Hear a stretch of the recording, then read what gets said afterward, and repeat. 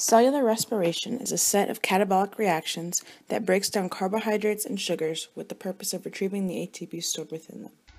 Its chemical reaction shows glucose and oxygen as inputs, and carbon dioxide, water, and ATP energy as outputs. It can be broken down into a 4-stage process. The first stage is glycolysis. It is a series of 10 reactions that can be split into 3 phases. Phase 1 is made up of reactions 1 through 3. It is called the preparatory phase. When glucose enters a cell, ATP donates a phosphate and it becomes glucose 6-phosphate. ATP then donates another phosphate to glucose 6-phosphate, converting it to fructose 6-phosphate. With the help of the enzyme phosphofructokinase 1, PFK1 for short, fructose 6-phosphate is converted into fructose 1,6-bisphosphate. As we reach reaction 4, we enter phase 2, the cleavage phase. In this phase, the 6-carbon molecule, fructose 1,6-bisphosphate, is cleaved or split into 2 3-carbon molecules, glyceraldehyde 3-phosphate and its isomer, dihydroxyacetone phosphate. In reaction 5, dihydroxyacetone phosphate is converted into glyceraldehyde 3-phosphate. Reactions 6 through 10 make up the final phase, the payoff phase. Each of the following reactions happens in both 3-carbon molecules. NAD+ enters the cell with a phosphate. NAD+ then picks up a proton and 2 electrons, which cancels out the charge, leaving it as NADH plus H+. ADP takes a phosphate from one 3-carbon molecule, turning it into ATP. This step is repeated. 2 pyruvate molecules, 4 ATP, 2 NADH are produced. 2 ATP remain in the cell to be used during glycolysis. The next stage of cellular respiration is acetyl-CoA synthesis. Pyruvate must be broken down to release its potential energy. Here is a short clip to explain the process. The next stage of cellular respiration involves the movement of pyruvate into the mitochondria, where it undergoes oxidation. Each pyruvate molecule is converted into a compound called acetyl-CoA. In the process of pyruvate oxidation, electrons are transferred to NAD, producing NADH, and a carbon is lost, forming carbon dioxide. The next stage in cellular respiration is the citric acid cycle, also known as the Krebs cycle. This takes place in the mitochondrial matrix and is made up of 8 reactions. It is called a cycle because the starting molecule regenerates at the end. To start the cycle, acetyl-CoA binds with oxaloacetate to form citrate. H2O is released in the process. In reactions 3 and 4, the energy released in oxidation of carbon molecules is transferred to power the reduction of NAD+ to NADH. Carbon dioxide is released as carbon is oxidized. In reaction 5, ADP is converted to ATP with the use of substrate-level phosphorylation. A different type of electron carrier, FAD, is reduced to FADH2 in reaction 6. A final NAD+ molecule is reduced to NADH in reaction 8. The cycle finishes with the formation of oxaloacetate that will be used to start the next cycle. With 2 acetyl-CoA molecules, the citric acid cycle produces 2 molecules of ATP, 6 molecules of NADH, and 2 molecules of FADH2. The final step in cellular respiration is the electron transport chain. Here's a short clip to explain. The electron transport chain is a series of membrane-bound carriers in the mitochondria that pass electrons from one to another. As the electrons are transferred between the membrane proteins, the cell is able to capture energy and use it to produce ATP molecules. Proteins in the chain pump hydrogen ions across a membrane. When the hydrogen ions flow back across the membrane through an ATP synthase complex, ATP is synthesized by the enzyme ATP synthase. Oxygen acts as the terminal electron acceptor. By accepting electrons, oxygen is reduced to form water, a byproduct of the electron transport chain. To be more specific, electrons must be transported between 4 complexes. Coenzyme Q accepts electrons from complexes 1 and 2.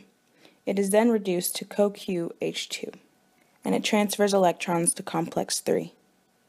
Complex 3 transfers the electrons to cytochrome C. Cytochrome C is reduced when it accepts an electron and diffuses in the membrane and interacts with complex 4. With the transfer of electrons in complex 1, 3, and 4, energy is released to help pump out protons. The protons in the intermembrane space create an electrochemical gradient. ATP synthase converts the energy of the electrochemical gradient into ATP using rotational energy. Electron transport chain yields roughly 28 ATP per glucose molecule. On average, 32 to 36 ATP molecules are produced per glucose molecule during the process of cellular respiration. The goal of cellular respiration is to take the energy from food that we eat and make ATP that our bodies can use.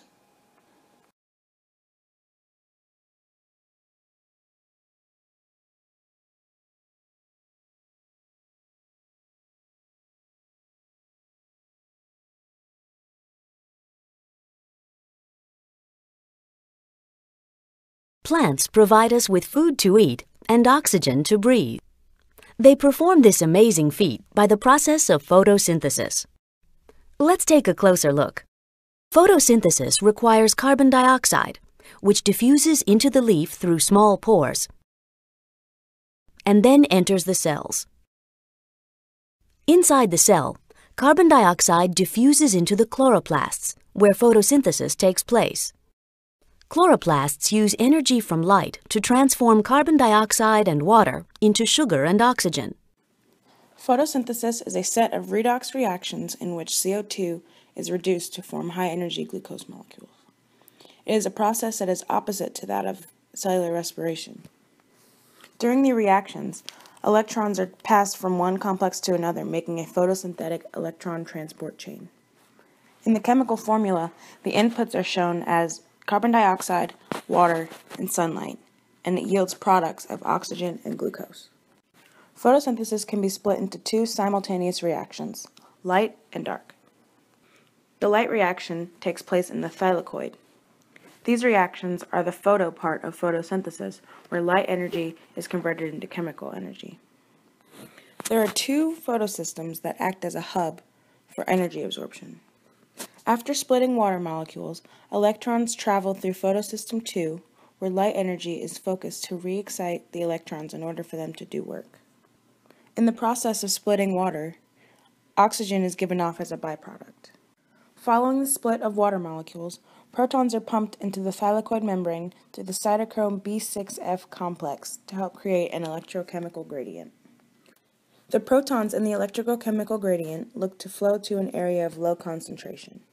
And with the help of ATP synthase, the energized protons are used to convert ADP to ATP. Using cyclic electron transport, electrons are sent to photosystem 1 to be recharged, and the energy is used to reduce NADP plus to NADPH with the addition of 2 electrons and 1 proton, giving it a neutral charge. The final product of the light reactions are NADPH and ATP. Now on to the dark reaction. The dark reaction is also known as the Calvin cycle, named after Melvin Calvin. The Calvin cycle takes place outside the thylakoids in the stroma, the thick fluid of the chloroplast. At the beginning of the cycle, carbon dioxide molecules combine with molecules called RUBP. The resulting molecules go through a series of reactions powered by ATP and NADPH from the light reactions. Sugar molecules known as G3Ps are produced. Most of the G3Ps are rearranged back into RUBPs that will begin the Calvin cycle again. For every 6 triose phosphates formed, only 1 leaves the Calvin cycle. Photorespiration occurs when oxygen is brought in by rubisco to oxygenate RUBP. When this occurs, the energy created in the first step of photosynthesis is wasted. Oxygen must be released, so it pairs with carbon and is released as carbon dioxide. With the use of the sun's energy, as well as H2O and CO2, plants act as glucose factories. The final products of photosynthesis are oxygen and glyceraldehyde 3-phosphate, which is a high-energy carbohydrate molecule that can be converted into glucose and other forms of sugar. Photosynthetic organisms are the primary producers of glucose and oxygen in the environment.